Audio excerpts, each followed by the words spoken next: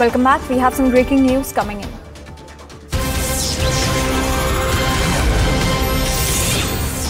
And the Bengaluru Police has arrested Karnataka BJP social media convener over objectionable post amid Lok Sabha polls that allegedly violated the model code of conduct and also promoted hatred.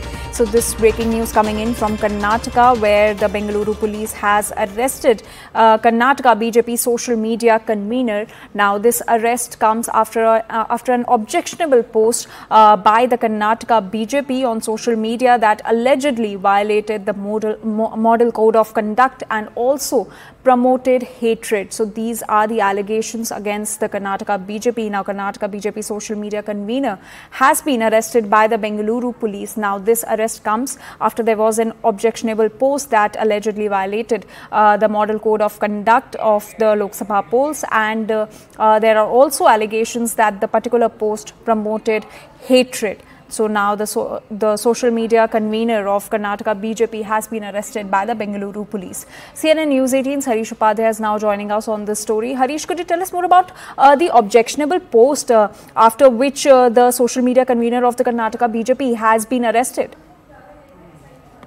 Well, in this case, this was a post related to the Muslim reservation allegations against the Congress government here in Karnataka. This animation video had shown that the Congress was giving away Muslim reservations and this was affecting the OBC community. Remember, this is the post that the Congress had complained to the EC, and EC had asked Platform X to take it down.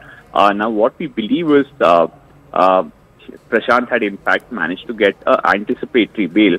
So technically he wasn't arrested, but called in for questioning, and also his statement was recorded, and he's been asked to come today again with the digital devices that he's used. The fact that he had secured anticipatory bail saved the day for him. At the same time, the charges were not serious enough, and he could have even secured a station bail. And Prashant saying that this in any way did not violate, and the High Ground Police did not have any serious charge against him.